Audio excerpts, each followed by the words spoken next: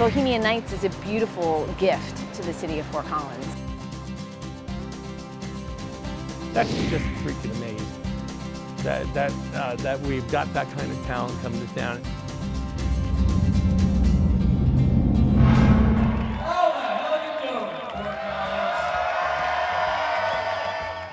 Yeah, I definitely think that festivals such as FOCO MX and Bohemian Nights at New West Fest, they showcase a lot of the talent that we have, you know, in Fort Collins and in Colorado, and I think it exposes like our local music scene to a greater audience, like a broader audience, and just the people that go out to the venues on a regular basis. It's more of a special occasion. The FOCO MX festival just amazed me. It was like almost 400 bands. And that's not even like Denver and Boulder bands, I think. It's just northern Colorado. There's incredible music in this region, and I think FOCO MX is just trying to bring it all together and trying to get the world to know that this is a great place for music in this country. I would go as far to say that FOCO MX is just at the beginning of a great thing. It's an amazing festival that's run by, you know, a lot of people who are very closely attached to the music scene, and I think they're generating an interest in Fort Collins, you know, that's going to really take us far. I saw 49 different performers in those 2 nights, and that is trekking. And I had a great time doing it. I love seeing all the different kinds of music, and it can't be much better than that. I don't know that we can get any more music on the street. I think when you get to the point where you've got 340 some odd bands playing at 37 venues over 3 days for FOCO MX, I don't know that you could take it any greater than that. I've always seen that as a huge collaboration between everybody who has any involvement in this music scene. Comes together with, you know, comes together and just puts this whole thing together. I mean, some people, weeks, months out of their lives go into this.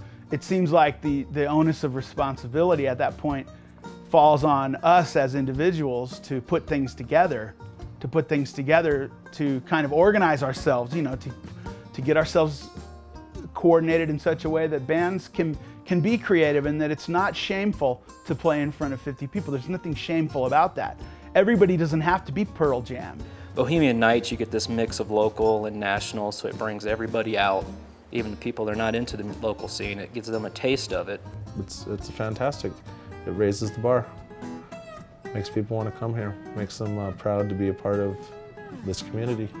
You know, to have a festival of that nature, that professionalism right in our downtown is, it is a gift, and I think everyone appreciates it. I think everyone gets excited for it. They know when it's coming. Everybody waits for the lineup to be released, and the fact that we have so many incredible acts in northern Colorado and Colorado in general, that we can fill all those stages for 2 days, 3 days, and then, you know, share the limelight with a big headliner is, you know, it's an amazing thing. And I think people from different communities are a little jealous of that, and that's okay.